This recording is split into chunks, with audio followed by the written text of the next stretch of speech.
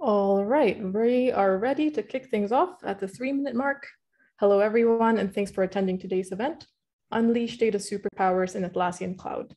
I'm Catherine, the Product Marketing Manager for Structure for Jira Cloud, and I'll be today's host.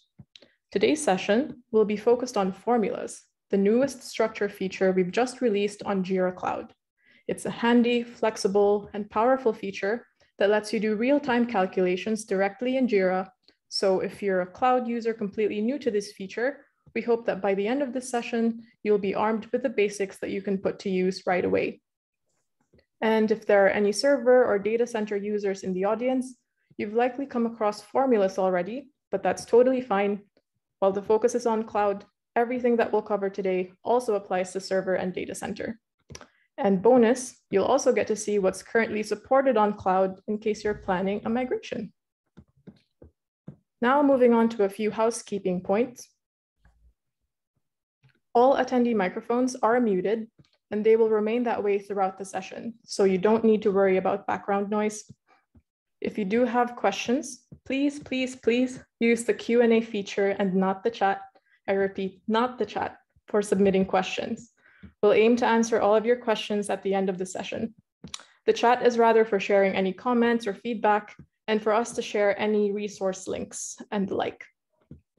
Finally, this session is being recorded. We'll send you a follow-up email with a link to the recording.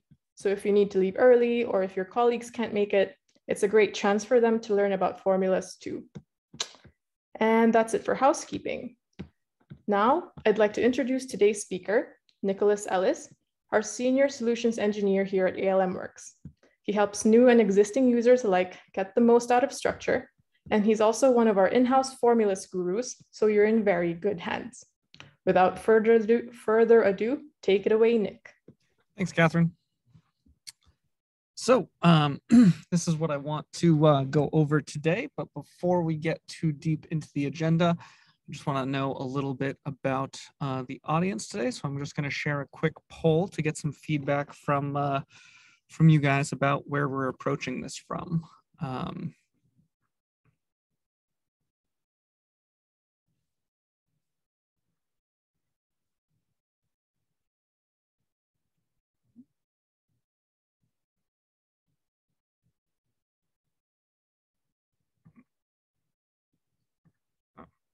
There we go. Sorry, had a little bit of trouble. Just launched the Zoom poll there. Just a little technical difficulty. But yeah, please tell us a little bit about your experience with formulas. Looks like we got a lot of people new to formulas. That's great. You're in the right place. It looks like we've got some people familiar with the on-prem version of formulas, so that'll also be good.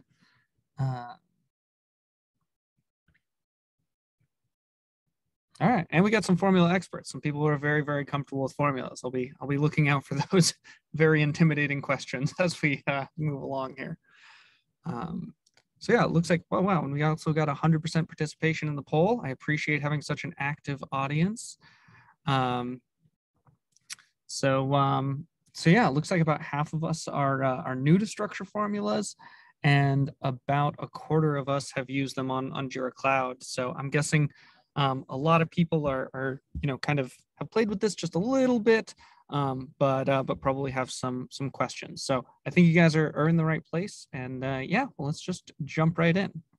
So yeah, I'll start today with talking about an introduction, the kind of data types and variables, and then the different functions that we can use to pull things together.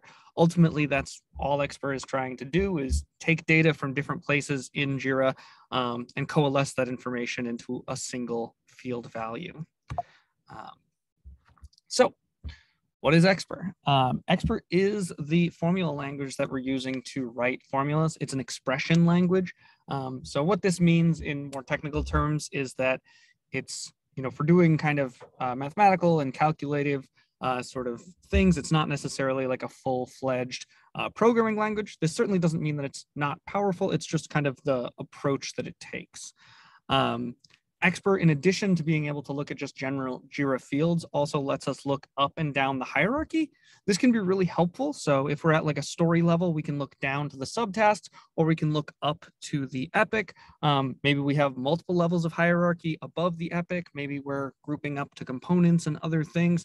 There's a lot of really interesting questions that we can ask, and all of them are going to be built on the context of what we have available in the structure board. Expert's really good at performing these calculations, taking different fields and kind of combining them together into one metric. It has a lot of built-in functions, as well as the ability to define your own. So if you don't find exactly what you're looking for, we can create our own functions. We have a lot of flexibility around that. And this last one is kind of one of my favorites. Just like everything else in structure, we're always dealing with real-time data. We're always looking at live data in Jira. So this means that if a field changes, we're going to see that field immediately, update. And if one of the fields that Expert is built on changes, it's going to update its calculation. So we'll see some examples of that as how the Expert formula columns are basically listening for any updates to the underlying data in the view. So why is Expert a superpower? Like, why is this useful? So there's a lot of cool things that that we can do with Expert. I expect today we'll kind of scratch the surface. We're definitely not going to be able to get to everything you could possibly do with Jira, but if we're exporting data from Jira, it means that that data is going to be out of date. So we can do these things in, BI tools, Excel, Google Sheets, or some other formula, some other tool that allows us to kind of write formulas and do these calculations. But there's always going to be that kind of lag. Did we export this yesterday or last week or maybe even longer ago? What if something changes right now? There's a lot of other questions. There's a lot of other kind of bumps in the road. So just having everything in Jira, listening for those changes, like always having a real-time up-to-date view, when you're looking at it, it's right. There's a lot of different things that we can do with formulas. I personally like it for the finding edge cases. There's often, 1,000 issues in a board, and we're looking for ones that have this weird thing that is wrong. So maybe they were completed after the end of the sprint, or maybe, they don't match their parents' version or components. Identifying items that don't match a particular set of fields or calculations in Expert can be really, really easy. And we can do more complex things that wouldn't really be possible with just filtering. So we can answer some really, really complicated questions. Of course, it's good for extracting those meaningful insights. There's a lot of data density that we often deal with in Jira. We don't want to be cross-referencing different, formulas and doing our own math. We can actually, we can offload that onto Expert. Also, verifying that all issues match a certain criteria, making sure that they look a particular way. This is where we can kind of often have something where we define our own status. These items look good. These items look questionable. These items look like they might have some risk associated with them. And that can be based on multiple different fields. It can be, very up to your own definition. And then the last one is probably the most common, is just coalescing a lot of data points into a single metric. So maybe we've got a cost of delay and a risk and a lot of other information that we want to put into one number. That's like, this is what we should work on first, or this is the most important item based on current conditions. There's a lot of ways that we can take a lot of different fields and say, all right, all of these are going to combine into one score. And kind of unify that. So we don't have to look at 10 different fields to understand what's going on. We can kind of, condense that into a single field value. So where do we start with formulas? So we've got this little plus over here where we add columns. And of course, we can add a lot of different things. But, if we just search for formula, I usually just do FOR, and that kind of gets me to formula. It acts like an attribute column. So what do I mean by an attribute column? An attribute is anything that is calculated based off of Jira fields. So for example, a progress column. Our progress column is not a field in Jira. We're not pointing to a progress field. We're basing progress on some other field. So progress might be based on status. So status is the Jira field. That's like an actual thing in the database that Jira has access to. And then based on that information, we're calculating an attribute, which is some percentage of progress. All formula columns, by their very definition, are attributes. They're being calculated based off of some fields in Jira. And in theory, they could be calculated off of other attributes. But yeah, we add it just like any other column. And then as soon as we add it, we'll get a screen like this. So when you're starting out with your first formula, I would definitely start out with number 1. You definitely want to name it something other than formula, especially when you have multiple formula columns all named formula. You're gonna not have a fun time. So it's tempting to just jump in and write the code. You're like, oh, I know what I want to do here. You know, I want to pull in these variables and this and that. But please start, give it a name. It's always a great place to start. Then number 2, we're gonna want to put some formula code in this body right here. And as usual, writing code is generally difficult. I don't want to, sugarcoat it. But we've got a link to the documentation right here. So a little question mark. We also shared that in the chat. So hopefully you guys have had a chance to look at the documentation. I will definitely be referencing this throughout, because even an expert like me, I can't remember everything. I don't know every single function and exactly how it works. That's why we have reference materials, and the reference materials on the wiki are really, really good. Then our last options are, these 2. We've got the ability to sum over sub items. This is really helpful for doing all sorts of things, generally, rolling up. So like if we want to identify items that match a certain criteria, we might return 0 or 1 based on whether they match. And then, we can just roll up those ones. And that way we see at like the top level, like, oh, this epic has 3 overdue items, or 3 items that look like this, items that match this formula. There's other ways of summing over sub items, and we will talk about the different ways that we can do that, but this just becomes a really, really nice option. And then the output format, we're often going to want to change. General, we can think of as being kind of the raw format. So whatever my formula returns, if it's in general, it's going to return that as a raw value. So we'd start off with the simplest formula that we can possibly make, and that's going to be 1 variable. So either assignee, level, story points, any single field that we have, we can just make that into a formula column, and then we can start to do some interesting things with that from there. Do see some, oh, okay, looks like we got some questions coming in the chat. So if we throw in some things like these simple formulas, due date or remaining estimate, we're just going to get these very, very large numbers. This is because the raw data is a very, very large number. So instead of having a due date like, September 1st or something, it's actually storing the number of seconds since 1970. This is just a very common, coding paradigm. It's just because numbers are easier to deal with than date strings. So we've got this really, really big number. I have no idea what date this is. There's no like easy, meaningful way to make sense of it. But all we need to do is change this output format, and this will start presenting much nicer. The same over here. This one is a duration. Durations are going to work slightly differently. These are represented in milliseconds. So, the first 3 zeros are all just milliseconds. So that means 1,000 in this field would be 1 second. So 5,400 is probably a couple days or something. And then we can go to the next one. Oh, a couple hours, actually, not even days.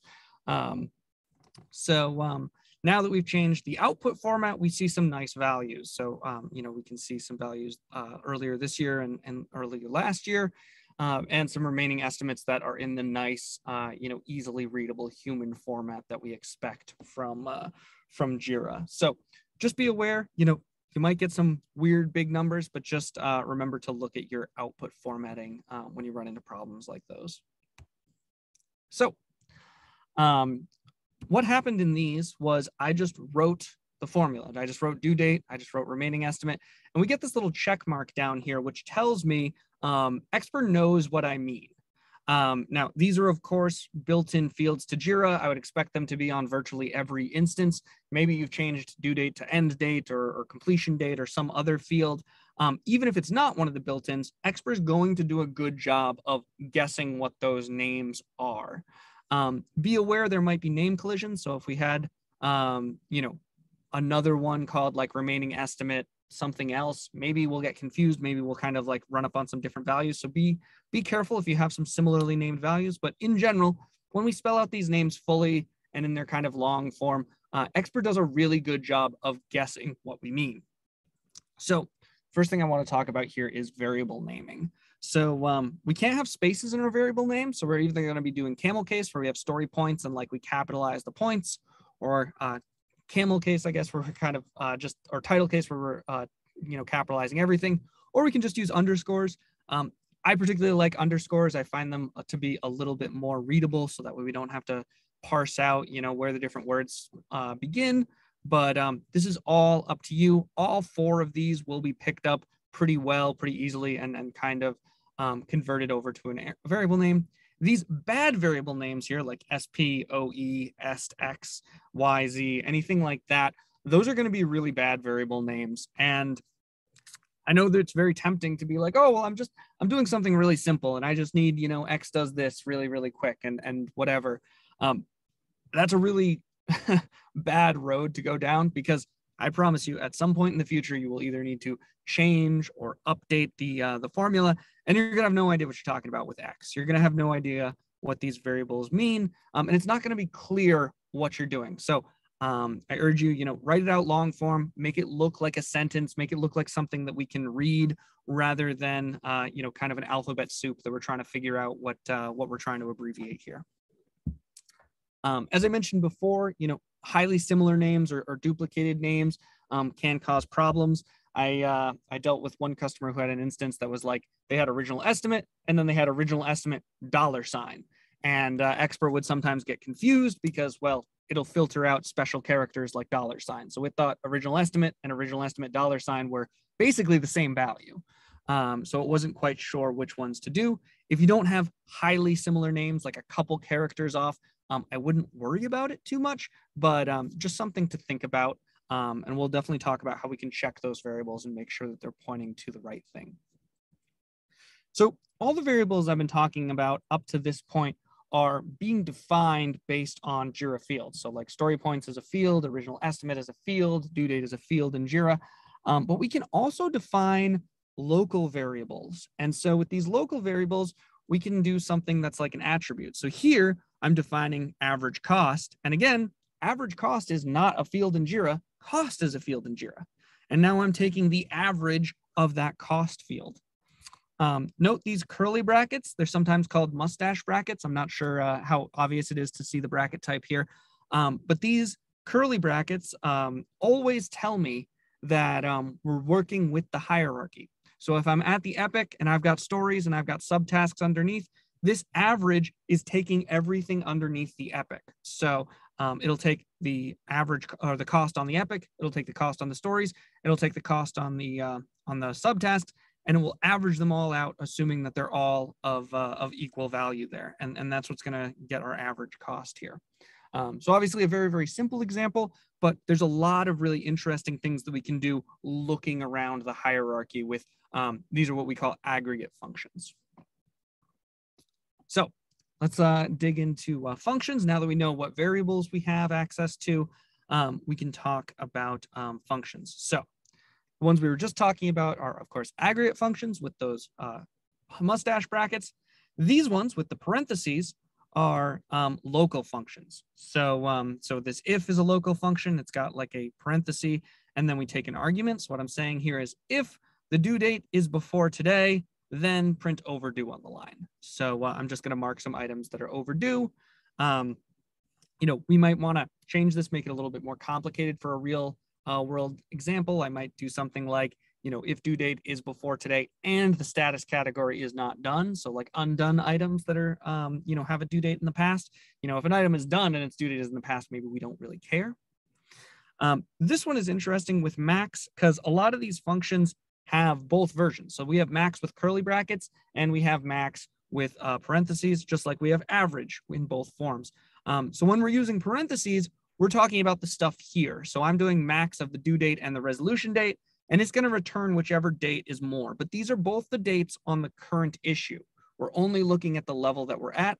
If we were using curly brackets, we would be looking at the max of items underneath in the hierarchy. So it's just a matter of context. What are we talking about? What values are we looking at? Then this all function here is just checking that all of these are true. Just like a lot of programming languages, we'll expect 0 to be false. We'll expect any positive number to be true. And we'll expect, any string to be true. So basically what this is checking is that these values exist. So if assignee was empty, it would be false. If there wasn't a fixed version or if there wasn't a due date, any of these not existing would result in this being false. This is basically saying all of these exist. All of these return non-zero, non-blank values. And then this bottom one, we get a little bit more complicated, but ultimately the goal is very, very simple. I see a lot of customers who have labels, and because you can put anything in labels, it's very, very easy for that to become just kind of a garbage dump of either misspelled or misused labels. Maybe some labels are for teams and some labels are for, components and different sorts of information. So if you've got a whole bunch of junk in labels, what we can do is we can filter that out. So I'm saying, give me labels and then filter it out. And I'm checking to see if this array, red, green, blue, contains the label. So basically, if I had a bunch of labels, this would only return these 3 from the array, red, green, and blue. So, maybe I have 10 labels and one of them is red. I'm filtering out everything else except for red, because maybe these are my team names, or maybe they're, status colors or something. This could be a lot of different things, but this is just a nice way of filtering out that junk, kind of cutting to like, these are the important things. This is what I want to see and what I want to focus on. So we've also got this idea of aggregate functions. And so aggregate functions are working on the hierarchy. They also have the option to have option, that's a backward way to put it, but they allow options to be passed. So these little hashtag options we can add, and we can add multiple of them. So here I've got another labels example. So what I'm doing is I'm joining distinct labels, because maybe we're at the epic level. I have a bunch of stories underneath. And if there are 3 stories that all have the same labels because they're all assigned to the same team or all, in some way similar, I don't care. I don't want to see green 5 times. I only want to see that once. So distinct is going to say, remove any duplicates. I just want all the unique values. So this can be a nice way of rolling up information so we can see every single label that's down below us in the hierarchy. This one's interesting too, some preceding story points. So if we're looking at a backlog, this can be a really nice way of calculating, how much work is to get there. So maybe the top item in the backlog is 1 story point, and then there's some other points with more, and we can look down and we can say, oh, okay, this item has 50 story points ahead of it.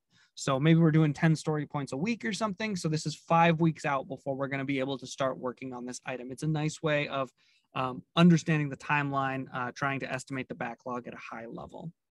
And then here we've got a very similar one. We saw average cost before. The only difference between average cost and average strict cost is whether we're including the current row. So if we're at the epic level and I do average cost, it's going to include the epic's cost, and it's going to average that in with all of the children. If I do average strict cost, it's looking below, but it's not including the current row. So if I'm at the epic itself is ignored, its cost doesn't affect it, but everything underneath, all the stories, all the subtasks, and whatever might be lower, those are all going to be considered in the cost. But of course, these are all examples where we're adding 1. We can add multiple. There's no reason why we're limited to only adding 1. Just trying to keep these examples understandable. So let's try to write some formulas. So these are some like real examples of things that I've seen customers use this for, and we can just kind of copy and paste and start working with these. So this one is really simple. I like it just because even if you're not maybe super familiar with coding, this is something that that we can understand pretty easily. So I'll add my formula column over here, and you can call this my test. And we can see It's just giving me the days between updated and now. And it knows what updated is. We can see that it's looking at the updated field. Of course, if I wanted to change this, I could say, you know, oh, actually, I want this to look at target end, or I want this to look at created, or I want this to look at some other field. Yeah, updated is what we want it to look at. And now we can see this is how many days since the last update of this item. And if I make a change, like let's say I move this one back to do, or backlog. So I've now updated that item, and we see structure, or Expert more specifically, is listening for those updates. So this transitions to 0 because this was updated today. There are 0 days between today and today. So that's basically what the calculation is telling us. This one is really helpful. You know, if we've got a bunch of items with different due dates, we want to see when the furthest one out. So like the max due date of the children will hopefully tell us, you know, when we expect this epic to be done. So I'll open up test again. We'll change this and do this. So this is my max children due date. And again, we see I've got that huge number here, and that's because this is in general. So I'm still returning the raw format. I don't want the raw format. I've got a date time here. I want to see this in the date format. And so we can see the latest due date for our Mars project right here is going to be the 10th of this month. So a little bit in the past here, actually. So maybe that's something that I want to look at. Maybe that's causing some problems. Maybe I don't actually have due dates in most of my fields here. So maybe that's not the best example. This one is really interesting because this is a counterexample. So what's happening here is this JQL function is pretending to be an aggregate function. It's not an aggregate function.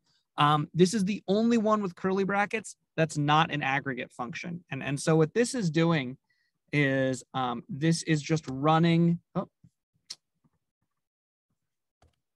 this is running the JQL that we give it. So if anything was created within the past 4 weeks, we're gonna call that scope creep. So I do have some items that were created recently, so maybe I haven't been managing scope very well. The important thing to understand about this is we cannot put any values in here. So I can't do something like this where I say, yeah, I want to say like, you know, with time equals, you know, -4 weeks, 14 weeks. I can't put this in here. If I try to put a variable in here, this is not going to work.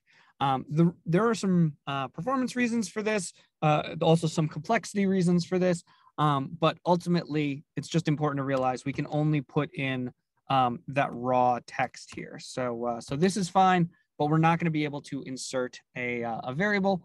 And the way that this works is we're running this JQL on the current issue. So we can think of this as saying, you know, is the current issue created less than 4 weeks ago? And so we're applying it to that. In all other cases where we're looking at curly brackets, we would expect to be either looking down or looking up the hierarchy. This is the only one with curly brackets that is just looking at the current row. So an important counterexample to be aware of. Then this one is what I was talking about before. I might actually want to switch structures here. So I have a Scrum structure. So I can go to my Scrum structure here, and I will switch back to my basic view and add a formula column again. And this one will be yeah, it's time to get to this item. So I'm assuming that my weekly velocity is 10, so I'm getting 10 story points done a week. And what I'm going to do is I'm going to sum all the preceding story points, and I'm going to divide that by the velocity. So I'm going to say, you know, if I've got 20 story points, I'm going to divide that by 10 story points per week, and I'm going to get a number of weeks. So that's what this concat is doing. I'm concating a W on the end, and I'll save this. And now we can see at the top here, this is expected to take 0 weeks. Oh, wow. Do we have no story points?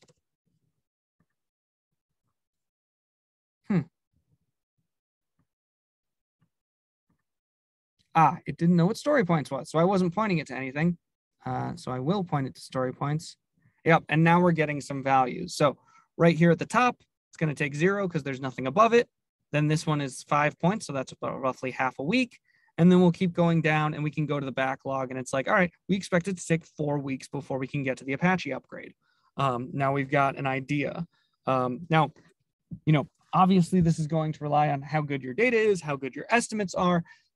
I don't think of Expert as, solving all your problems or answering all your questions. I think of it more as this is a great place to start the conversation. Looking at the data that we have, this is what we came up with for an estimate. Is this a reasonable estimate? Does this reflect reality? Can we plan around this? What degree of confidence do we have in this number? And that becomes your jumping off point for answering all the rest of those questions. But just like everything else in Expert, it's going to be highly dependent on your context. So this last one here is possibly the most complicated, or maybe the simplest, depending on how you think of it. So what this one is doing is it's just calculating progress here. So this is going to give us a progress value and I'll delete all of this, put this in. So what I'm saying here is if the original estimate exists, give me the time spent plus the remaining estimate divided by the original estimate. Now, the reason why this is important is because if we don't check this, we might have an original estimate of 0. And if we divide by 0, we're not going to have a good time. That's pretty much universal to all programming languages. Even a basic calculator is not going to like that. And then if we don't have an estimate, we're just going to say not estimated. So yeah, I expect a lot of these are not estimated. And then a lot of other ones have some very strange values. So maybe this would be better changed to percentage. So yeah, some of these are well over 100%. So we did a bad job of estimating them. We logged much more work than we had originally intended. So maybe this 500% or 333%, maybe that's communicating some sort of risk. Maybe that's, a problem that was going on. This is all demo data, so I'm not actually worried about any of these things.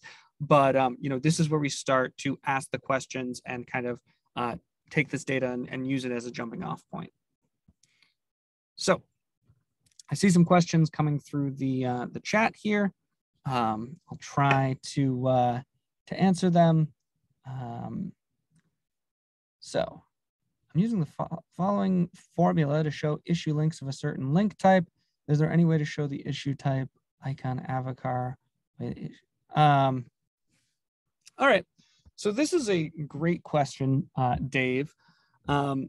So the following formula will only work on server. So we can talk about this, but this is going to fail right here. So come on. So this is his formula. So what we've done here is we're defining a function. That function is called format, and we're passing it an issue variable, and then we're gonna take out the issue key and the issue URL and put it in here. And I think what we're trying to do here is wiki markup. So this is the wiki markup syntax. It's got blocking and then the issue key and the issue URL. So basically you'll click on the issue key to get the issue URL. So we don't support wiki markup yet. So there's not the option for doing wiki markup.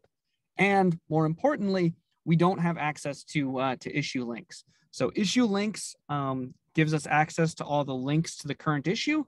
There's a lot of cool things that we can do with that, but currently it's only available on the server side.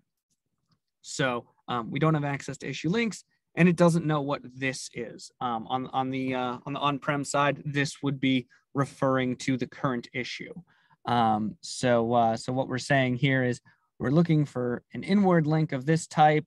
It points to the current issue, and then we want to return it as a formatted clickable URL link. So again, this would work correctly on server, I would expect. I can't, I don't think it's worth going into and testing on a whole different environment right now. But these are things that are definitely coming to a future version of Expert. And there's a lot of cool questions that we can ask once we have access to the links. So definitely watch out for that. Can any of these fields as per expert functions be used in other places in Jira, dashboards, reports, etc.? So no, these fields are only available in structure. So when we create a formula column, it's being calculated in structure. It's only doing anything when we're actually opening up the structure and viewing it. This, of course, means that if we're looking at a view of structure somewhere other than the structure screen, like the issue details or something like that, we might be able to see these. But there is, again, I hate to keep talking about the future state of things rather than the current state of things. There is another feature coming. I would expect it later this year, hopefully in Q2, called effectors. And what effectors do is they allow us to copy from a formula into a field. So if we wanted to, calculate the risk associated with different items or different initiatives, we could use an effector to copy them into a field. And then once that data is available in a Jira field, you can access it everywhere without too much hassle. So yeah, right now we are limited to only being able to view formula columns in structure, but in a future version, we will have effectors. And so you can copy that data into a field and use it all over the place.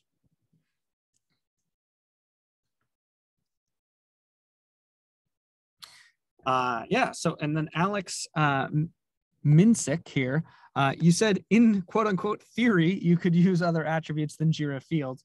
That was probably a misspeak. I often say in theory to kind of hedge my bets here, but in practice, we can use things that are other than Jira fields. We can use both attributes and Jira fields in formulas today. And an example of this is my favorite attribute, which is level. So we use level for all sorts of things. And if you just do a formula like this, it'll just tell you what level things are on. So we want to return general instead of percentage.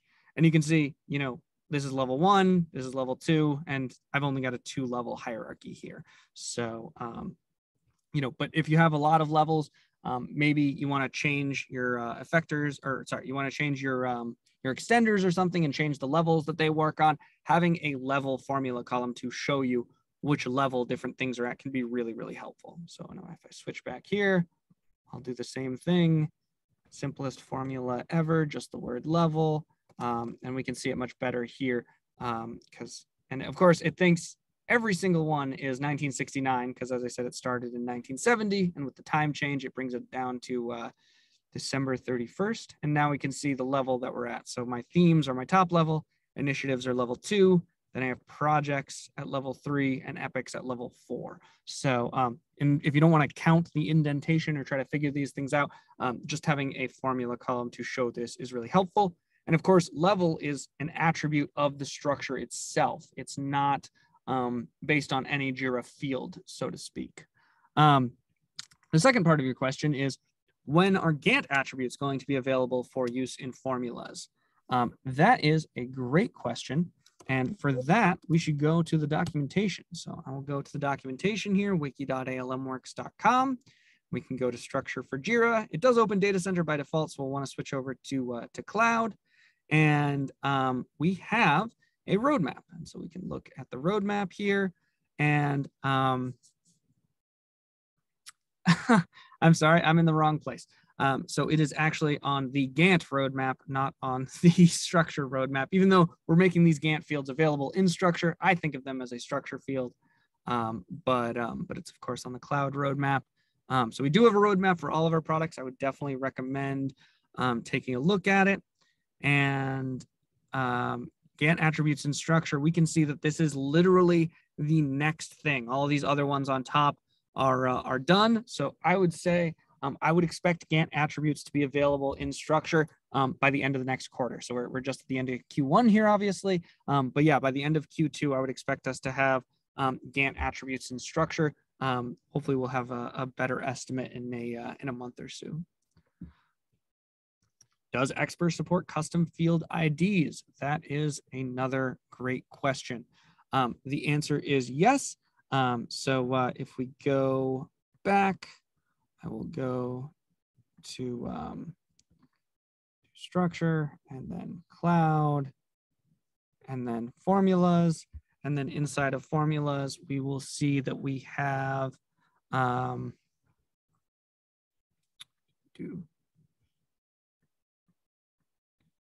variables.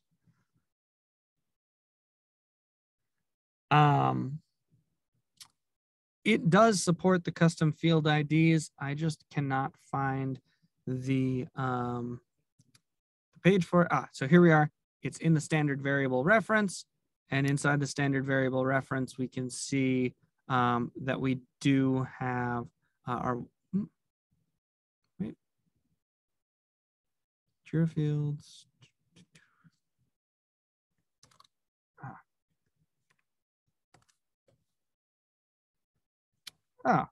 Maybe I'm wrong. I'm quite sure that we can access items by their custom field ID, but I will double check on that. It's definitely available on server. So even if it's not available on cloud, it's something that we will bring in the future, but I will double check on that because naturally we want Expert to work well with those custom fields.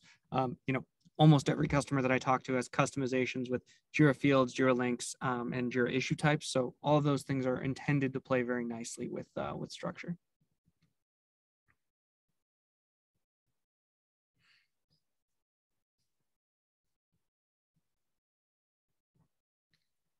Yeah, so then Durant here has a good question.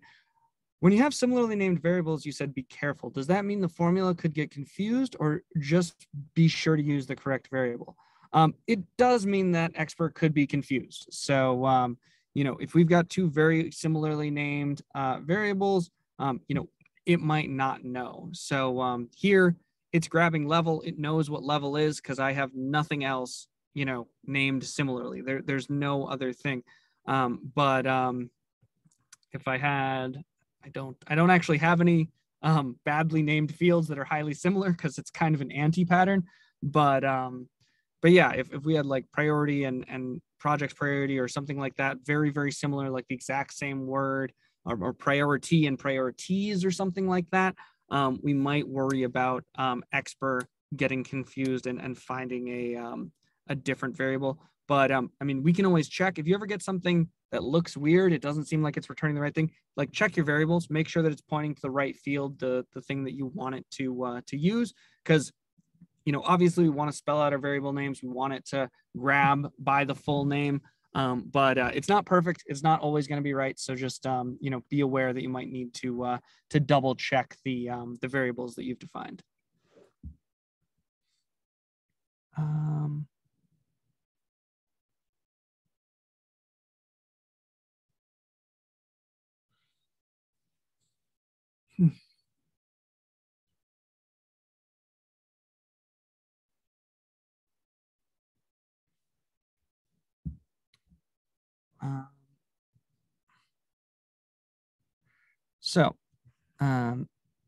This there's another question here by Mike.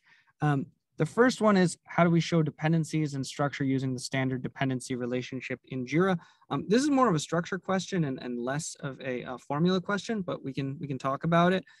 So we just want to extend based on linked items like this. And so, if I have a depends link type, I would use that here. I don't, but I would use, implements or whatever link type I want here. And that's how I'd create the relationship. And then this relationship is going to be used for looking up and down the hierarchy. So we need to make sure that we build our structure in a way that makes sense for the Expert formula that we're trying to write. And then your second question is, can we create a Jira structure calculated on a field using formulas that convert teacher size on an epic to a number? For example, this. And I'm literally going to copy this and use his example as real code here, because that's how close this is. So yeah, if we've got something like this and we want to convert t-shirt size to a value, we can just do that like this, and we'll do case. I don't have a t-shirt size, but we can just pretend that the t-shirt size variable exists. And what I'm going to do is I'm going to say, so a case statement is basically defining different possible output values, and then it's going to return. So what I'm saying is the case is based on the t-shirt, and if the t-shirt is this value, return this. And we'll do the same for all of these. So I'll say, you know, if the t-shirt value is extra small, return 1. If it's small, return 2, etc. And this is just the whole thing. So yeah, I can just. So I don't want to go too deep into this. I'll just delete the last couple just to keep it a little bit shorter. But yeah, so basically the case statement, and this is the exact same we could do, you know, if it was an if, I would say, you know, if t-shirt equals extra small, return 1, if t-shirt equals small, return 2. This is just a more concise way of doing it. But these values on the left are the t-shirt values, and these are the numbers that we're going to return. It's not going to know what t-shirt is because I don't have a value for it, and I missed a semicolon right there. So yeah, so it doesn't know what t-shirt is, but I'm trying to think if I have something. Yeah, I don't really have an appropriate field to use for this, but something like this is a really nice way to change, you know, something like t-shirt values or some sort of amorphous estimate into a more reasonable value. I've also seen this used with like Fibonacci story points, because like maybe 2 story points and 5 story points aren't really 2.5 times like a ratio. Maybe 5 story points is more like a week and 2 story points is more like a day. You know, we can have a lot of translations to try to smooth out those values.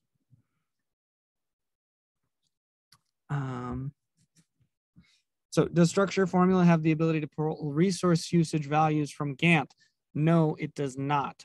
We do have the intention to bring in Gantt attributes in structure. There's a lot of information in the Gantt attributes, but I don't think resource usage is going to be in the first iteration. Maybe that's something that we could have in a future iteration. Is it possible to color a full line instead of just one cell? That's not possible on the server version where we have wiki markup where we can color the cell. On cloud, we can't color the cell at all, but again, that is coming later this year.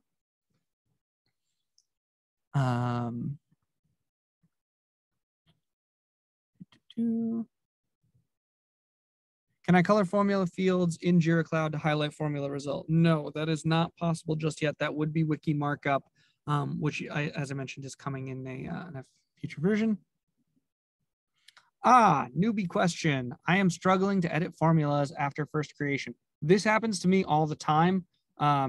You see when I click here, it goes into edit mode, but sometimes if you click save, you know, you'll be here and you'll like put your cursor in and it won't let you do anything. So like I sometimes start typing and it's not letting me do anything. Just click edit and then you can start to mess with things here. So yeah, I'm not sure why that misbehaves sometimes, but I've run into that myself. Is there a difference in formula support between on-prem and cloud? Absolutely not. We pride ourselves on our support. We have a very active support team. Cloud or on-prem or whatever, you know, you can definitely get support for your formulas. So please reach out to our support team, support@ALMworks. If you do have questions or run into a formula problem, they're definitely there to help. Do you have any product to be able to generate reports with graphs? So that is one of the things that I often say structure is not good at. Structure is good at the Excel view. You know, if we want to have different pieces of data in different cells, like a table, it's really good at that. It does not have any data visualization capacity. So if we wanted to do something like that, I would just export the chart to Excel, and then Excel will be a really great place to make those nice graphs. Or of course, you can upload it from there into another platform. Are there any scenarios to avoid that cause performance problems? As an example, we had someone create a structure with 20+ folders with their own generators that brought structure to its knees. This looks powerful, and I want to see if there's anything to avoid. Yeah, so that is a good question. There's a couple different things to consider here. So there are two dimensions to structure that we're worried about with performance. One is size. If we've got a very, very large structure in cloud, I'm talking 5,000 plus issues, that might be a bottleneck for performance. The other thing that's important is if we have a really, really deep hierarchy. So here, I don't necessarily have the deepest hierarchy, but I do have quite a few levels of hierarchy. The reason why the depth of hierarchy can be a bottleneck is because these things have to be done in order. They have to be done sequentially. So I insert this top level item core products, and then I'm looking for an implements link to find its sub items. So I follow that implements link and I insert this initiative underneath. Then I have to do the same thing over again. I start looking for implements links, and then I bring in the next child level. But I can't bring in this second child level until this one is brought in. So I have to do it level by level. So I start at level 1, I extend to level 2, I check level 2, and I extend to level 3. So this extender process can be the bottleneck if we have a lot of different levels of extension. So definitely be careful with that. Then with specific regard to Expert, naturally, the bigger the structure, the more work we're going to have to do to calculate for every single item in the structure. And then the other thing is we can think of it like a flashlight. Like think of Expert as like using a flashlight to look for data. If it's only looking at the current row, you've only got that one row lit up. You're not doing a ton of work. If we're doing something like an aggregate formula that's looking at everything underneath this item and it's got a really deep hierarchy, we might be doing a lot of work to look down, and just like if we were lighting all those rows up with a flashlight, that becomes a big bright area. That can be a lot of work if we're constantly looking up and down the hierarchy on a very large structure. That definitely can cause some slowness. But yeah, if you have specific questions about like a specific structure that you want to optimize or a specific formula that you want to optimize, we can definitely dig into those more specifics. But yeah, at a high level, those are kind of the things that I watch out for to cause those performance problems. And there's one more thing, and this is so let's say I have a formula like this. So I've got my average cost, and I'm defining that as, my average strict cost. So this is like the performant way to write the formula. And this means that if I use average cost a bunch, like, average cost minus average cost or something silly like this, it's going to calculate this once, and then it's going to use this. If I did this the opposite way, you might think, well, oh, this is going to be equivalent. Like if I just replace these with the definition above, this would be exactly the same. It's not. Every time that we see this function call, we're calling this function and we're looking at the whole subtree. So this formula, even though it seems really simple, is actually looking down the hierarchy 3 separate times to calculate the same values. This is really, really, really inefficient.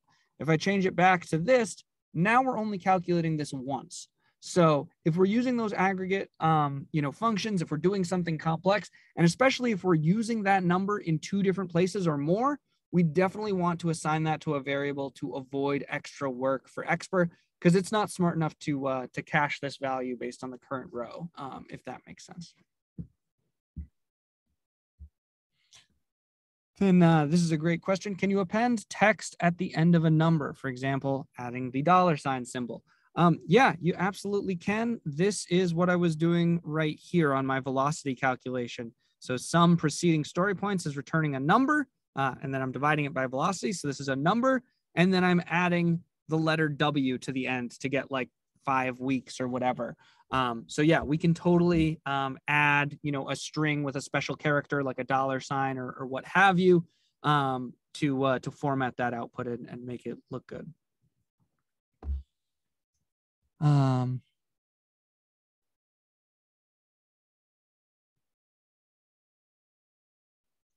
Ooh, this is a fun one.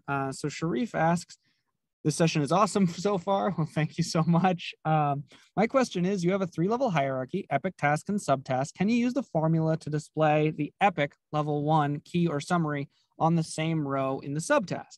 Yes, we absolutely can. And that is a fun one and a good one to go over here. So I am going to go to a different structure. And so here I have, I'm going to remove my filter. I should have a 3-level hierarchy. So yeah, I've got my 3-level hierarchy here, and I will add a formula. And in that formula, I want to do something on the subtask level. So I would probably do it like this. I would say if level equals 4, then return parent level equals 1 summary. And yeah, let's take a look and see what we got. And just gonna add another formula to double check my my level here, because I might have gotten the levels wrong. It might be level 3. Yeah, so oh no, it does look like my thing is on level 4. It looks like I spelled parent right. Do I have to turn off my generators? Just to chime in, we've got 1 minute left. Oh, sorry, I didn't realize we were out of time already. Covering, you so close to getting all the questions. So close. But yeah, so the parent function is going to do that. If I don't use level 1, it's just going to pull from the parent row. Summary. Oh, you know what? You know what it is? What I wanted was level 2, because level 1 is the Mars grouping here. So I want level 2. And yeah, and we can see this is my top level summary, UI, HTML, and I'm pulling that in on the bottom level, which is the subtask level. So we could do the same thing and say, you know, if type equals subtask. We could also pull in a different field instead of the summary. Maybe we want something else. But by default, if we don't have this option, what parent is going to do is it's just going to look up 1 level. So if I change this, it's now looking up 1 level. We can see that this one is called Mars 3. That's the summary. The same with this one down here. It's grabbing the new UX for large formulas. So yeah, by default, parent looks up 1 level, but we can have some arguments to make it look at a different level. Yeah, and we're at the top of the hour. Yeah, we're at the top of the hour here. So no, I really appreciate all the engagement, all the questions.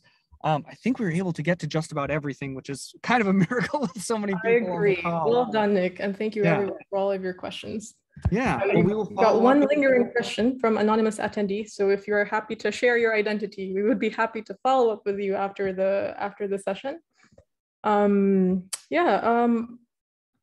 What's left are next steps. If you'd like to learn more about structure, just visit that URL, alm.work/structure. And if you haven't yet, please join the structure community. It's a home of a wealth of tips of the week, product updates, and more from us, and just a great place to meet other structure users, answering questions and the like. And if any questions come up after the session, please also feel free to drop us an email at solutions@almworks.com. And as promised, we'll be sending that follow-up with the link to the recording. And with that, it's a wrap. Thank you, everyone. Thank you, Nick, for walking us through formulas. And thank you, everyone, for attending. We hope to see you next time.